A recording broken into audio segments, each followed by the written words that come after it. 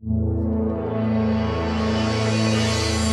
everyone, this is Steve Weintraub with Collider, and we're here at the Collider studio at Sundance, which is sponsored by Saratoga Spring Water. I really appreciate them because Sundance costs a lot of money to be here, and we appreciate our sponsors, and I want to say thank you to them. I am really happy to be talking to the people behind Cat Person, and I'm just going to say congratulations and how much I enjoyed your movie, and I really appreciate you guys coming in. I have a million questions, so but I really want to start with probably the most important question up front, and it'll be for you, and I'm sorry, I'm individual.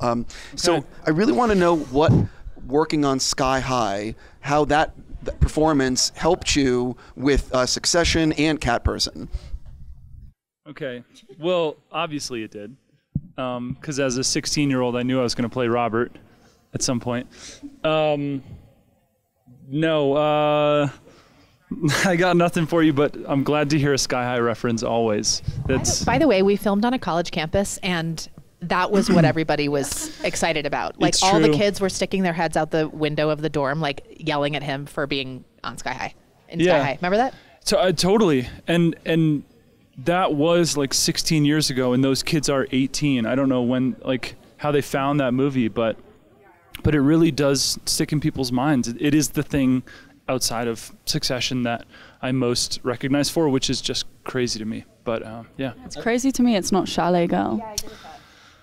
Chalet Girl, 1 in 1,000, 10,000 people bring it up, and you are that one. You just happen to be sitting with two of them. Yeah. That's very true. Did you see it before we shot this movie? I did. I don't think I knew that. Yeah. I was cool. I worked with Ed, who was your cinematographer. Yeah. And also because it's Chalet Girl, and I Hello. watched it like any self-respecting woman would do. Yeah. Wow. Amazing.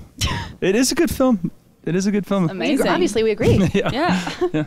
All right. I'm sure you didn't think this was the way the interview was going to start. I was going to say. What about Chalet Girl? Let's get into it. What's funny, though, on a college campus, I don't think a lot of them are watching Succession. I think they grew up watching Sky High. Honestly. Yeah. But anyway, getting into why I get to talk to you guys. So I am curious.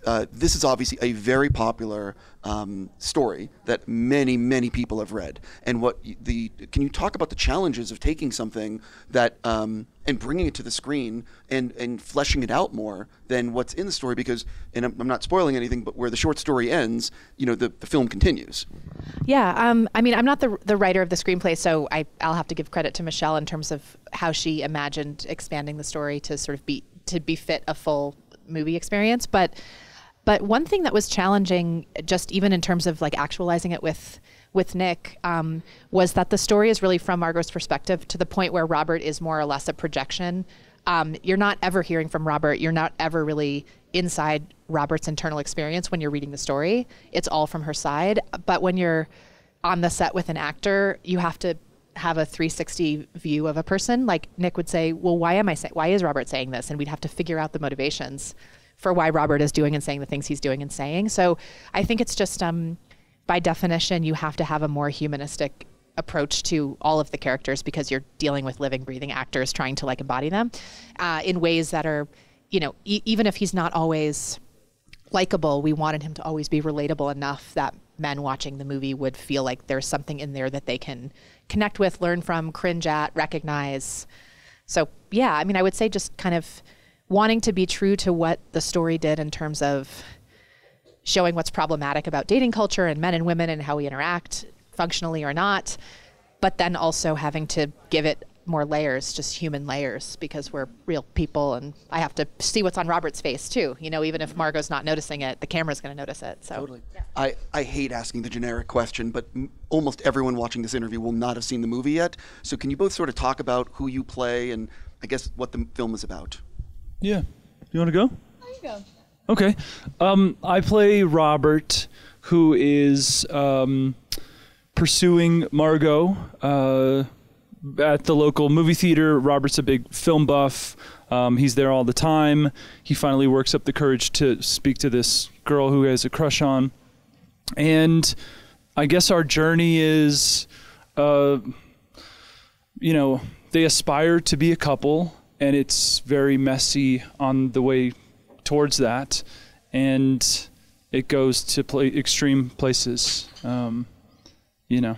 Yeah, basically touches on the power dynamics, the miscommunication and the interiority of dating. And I play Margot, and yeah, she works the concession stand, and her head's kind of a little bit up in the clouds, and they text back and forth for a while, and then they finally go on a date, and that's all I'm going to say.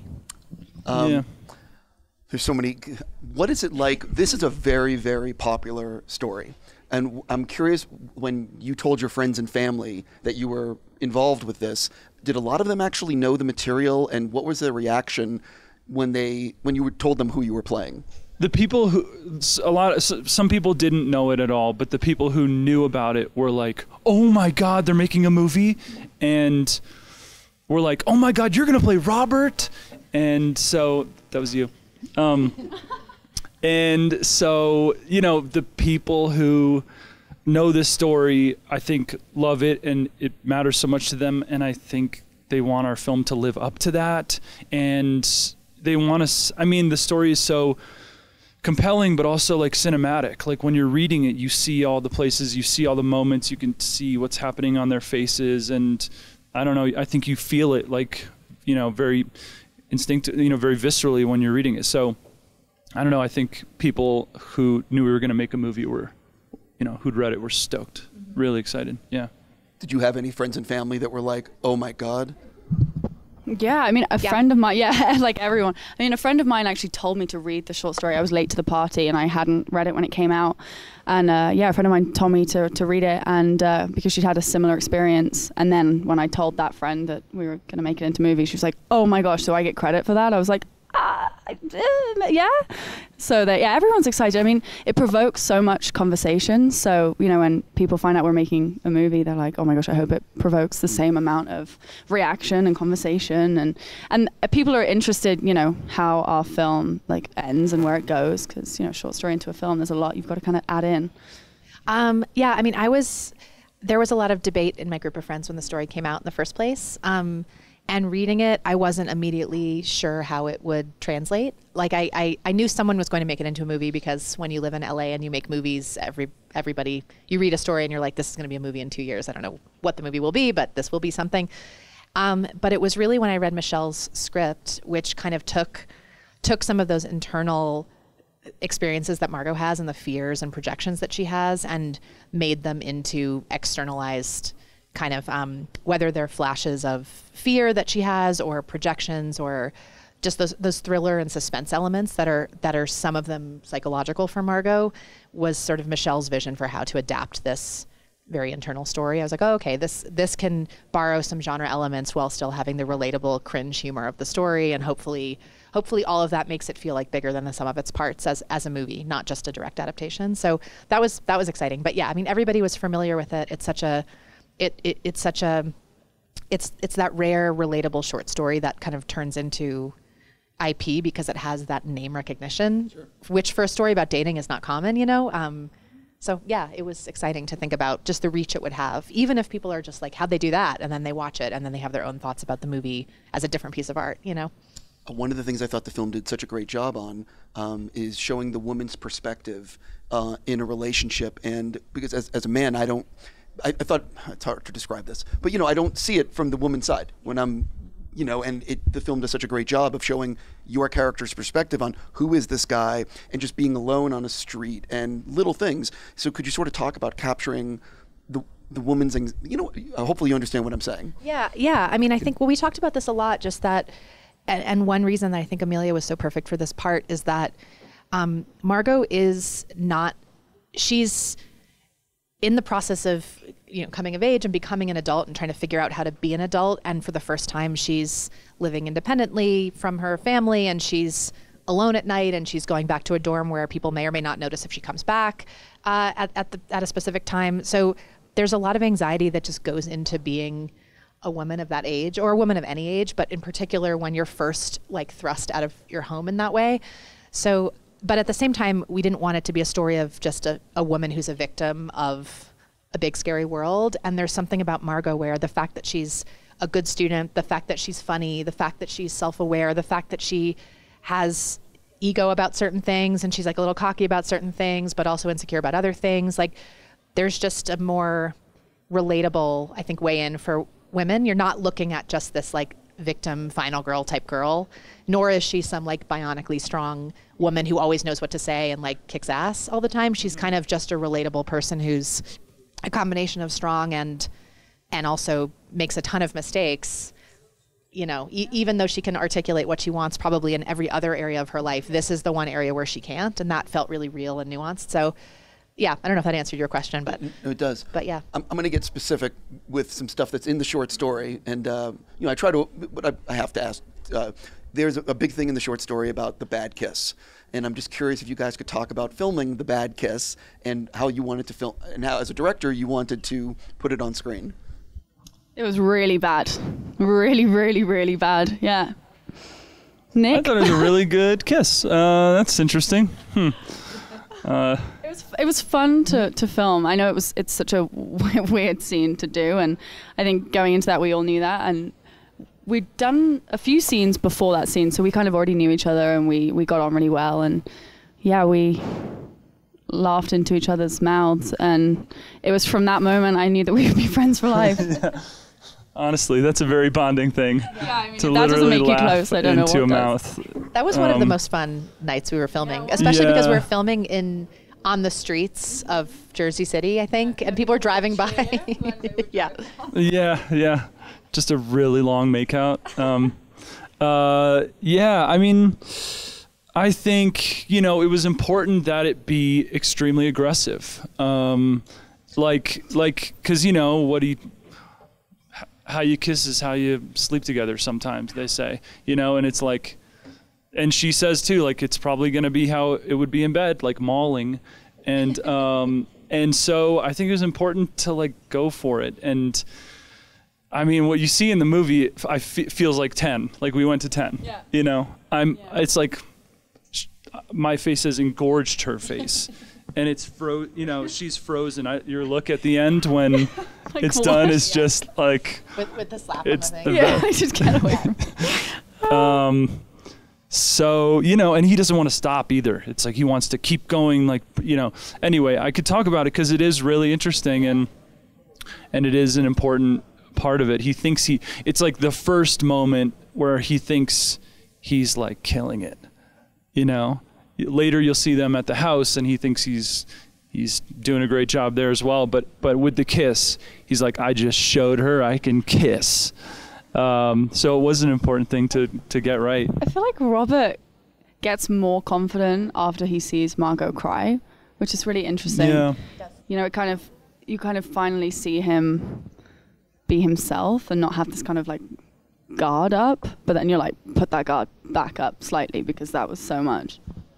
Yeah, I think that's very true. It feels like, well, what we talked about a lot just in terms of like the psychology of both of those characters and that date leading up to that was really the idea that they're both kind of circling each other, and Robert is not sure that he's on safe ground with her. Like at any moment, he's like, oh, she didn't like the movie. She sent this text, and maybe she didn't mean this text. And so he's got his own like swirling insecurities about the whole thing.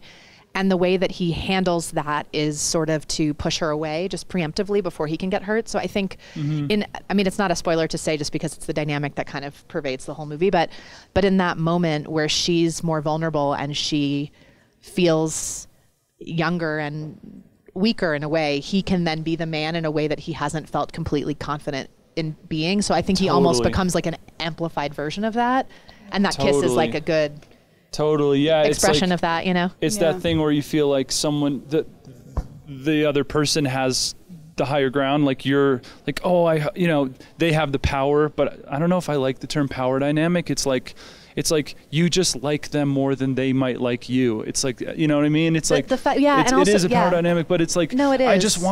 I think I want them to want me more than they, you know, it's just, so when he has an opportunity to be like, oh, I'll show you, you know, or you know, oh, you're vulnerable. Well, maybe I'm not vocalizing it as well as you just did, but it is exactly. I know what you mean. It's also like verbalizing it. Yeah. It's the inverse.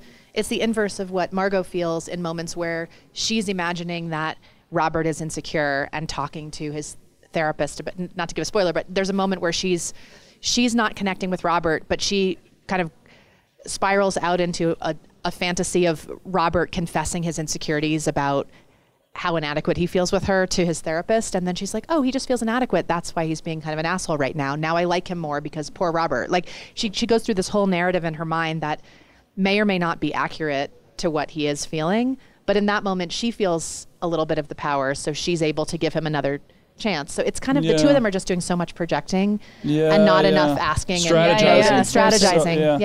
Strategizing. I asked you off before we started if I could ask about this, but I think one of the best things in the film is how you portrayed, I'm going to be specific, a sex scene, and showing your character's perspective and what's going on, how the scene is filmed in real time, and like there's a sense of danger, and there's everything about it I thought was so well done. And I'm just curious if the two of you could talk about as actors filming a scene like that really depicts such an honest and vulnerable moment and everything that's going on, and also how you wanted to capture it as a director.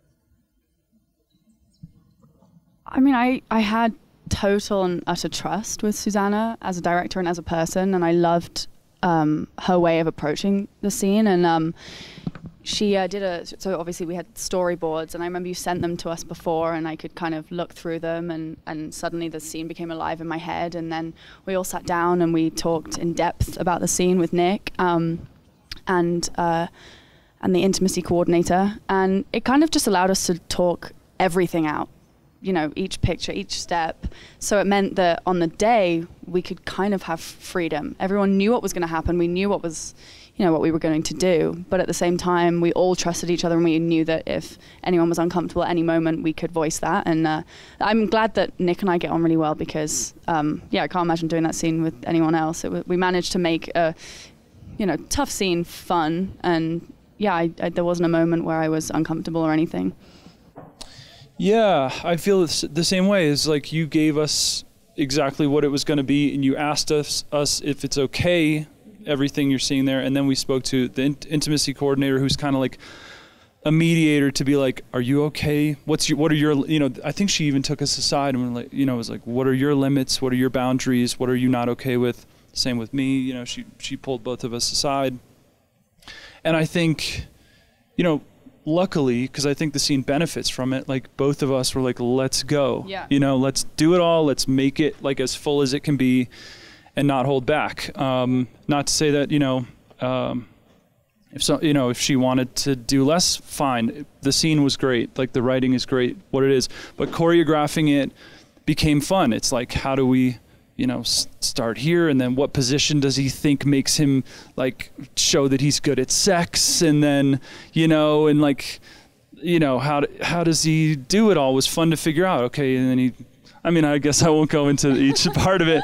Go see the movie if you want to see how it progresses, but I would say it's like the best case scenario in terms of working on a scene that's super vulnerable, and I've never done a scene like that. I don't think you've ever done a scene like that, and I've never seen a sex scene that long except for in the movie The Room, where there are several and they're all terrible, but yeah, I think it was, I think we had fun once we got all the logistical, the logistics, permission, all that stuff out of the way, and it was clear, to go as you forward. said, that scene benefits on also not like one of the scenes I banged my head on the headboard and it wasn't planned, and I think we were both game. Same with some of the other stuff in the third act. We were both like, let's go. We had a similar way of working, which was nice. Yeah. Because if you could talk a little bit about how you wanted to film that scene. Yeah, I think I think that I'm a meticulous planner in general. So even when it came to this scene, especially when it came to this scene, it was a matter of choreographing the whole thing out like a ballet, basically. Like, okay, what is every move that they're making? But at the same time, what are we not seeing? And sometimes just people's imagination and projecting their own memories and experiences of their own encounters, I knew would be more vivid than showing something very graphic. Not that we would have anyway, but so it was sort of like, okay, if we kind of know enough to know what's going on beyond the frames of the camera, that will be more evocative for people. So it was sort of just like, we knew every second what was going on, whether or not we were seeing it all. And then we filmed it in such a way where I think people just have to be immersed in like her experience of it. And there's not a moment where they can like take a step back and watch some sort of a romantic looking wide shot that's going to fit into any other romantic story. Like it can only be the sex scene in this movie because you're not actually seeing anything that's, you know, erotic. You're just sort of seeing the nuts and bolts of it from her side. But yet you're kind of stuck in this encounter from start to finish in real time, you know? Real fast, because I'm out of time. I just want to do a quick individual question. You guys made another movie together, Winner. Yeah. And I'm just curious if you could talk just brief, because I got to wrap, but just briefly, what can you tell people about it? And obviously, as a fan of some show on HBO, I am curious what it's been like filming the new season, and what are you excited for? You guys go. You guys talk Winner. Emilia and I just wrapped another movie together. We're codependent, and we're just going to keep doing this forever. It is a coming of age story that is also a biopic of reality winner, the whistleblower. So it's a 20-something girl, grew up in Texas, went on to become a cryptolinguist, and then ended up leaking a document and being incarcerated for years. So Emilia trained and bulked up and ate protein shakes every day, and it completely transformed. Anyway, so yeah, that was amazing. She's got an incredible range. I mean, I haven't looked at a weight since, and I haven't touched a weight since, and I don't think I will ever touch a weight ever again. No, I'm joking. It was a lot of fun. I'm glad that Susanna trusted me with that film. I'm brunette and kind of slim, so it was kind of a project that was quite far away from me, and the character was very different from me, but I absolutely loved it, and I loved meeting reality and talking to her in depth. We text all the time, even now, and yeah, it was an amazing project to be a part of. I was just trying to get Nick in a scene. I just wanted him to be in it somehow. But it just didn't work out. Prison guard. Yeah, prison guard or NSA worker. Yeah, I would have been down. Just didn't get the call, so I was ready. I knew you guys were filming, so next time you guys do something, just please include me. Succession is great. Is it called Succession? Succession, yeah, okay. That's the name for the 4th season. We're gonna keep it the same. It's just great. It's just a blast, you know. I don't know.